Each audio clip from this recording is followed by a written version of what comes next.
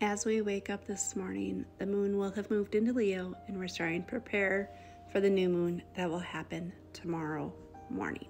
My name is Sarah. I'm SRB Stars and all the things. If you'd like to learn how to work with me, get my digital download courses and so on, pause to read. So we are at the very end of the balsamic phase until 6:13 a.m. Central Time tomorrow. That's when the new moon is at 12 degrees of Leo. So I invite you to check in your chart to see what house 12 degrees of Leo falls for you. And if there's any personal planets, Sun, Moon, Mercury, Mars, or Venus, that might be talking to this moon plus or minus 3 degrees. So 9 degrees of Leo through 15 degrees of Leo, Aquarius, Scorpio, or Taurus. Mine is going to be directly across from my moon, so I know it might be a little bit emotional. This Leo moon is not without drama, because not only do we get to have a Leo new moon tomorrow, Venus is going to move into Virgo, and Mercury is going to start retrograde. And I'll talk about that tomorrow. Today is about the Leo new moon. With this new moon, it is our last one before eclipse season. So use it to charge your crystals, make your moon water, all the things.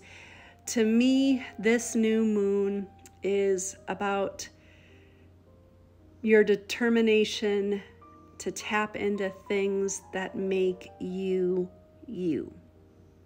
Because the Leo sign is all about our ego, and there's some beautiful aspects between Jupiter and Mars that might give you creativity and the desire to move in and dig in deep, while Saturn is also squaring Jupiter. So it might help you trim down those goals to bite-sized pieces, because Leo likes to go all in and be dramatic and do all the things.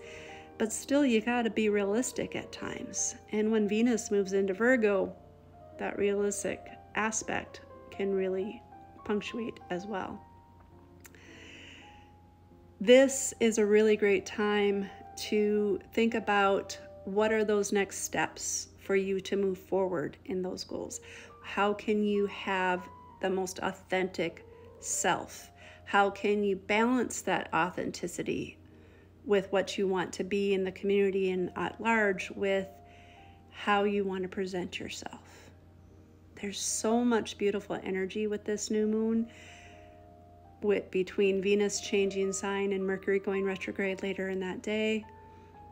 You do have a lot of time to really reflect and hone in on those goals that you want to accomplish over the next 30 days. Are you excited? Let me know.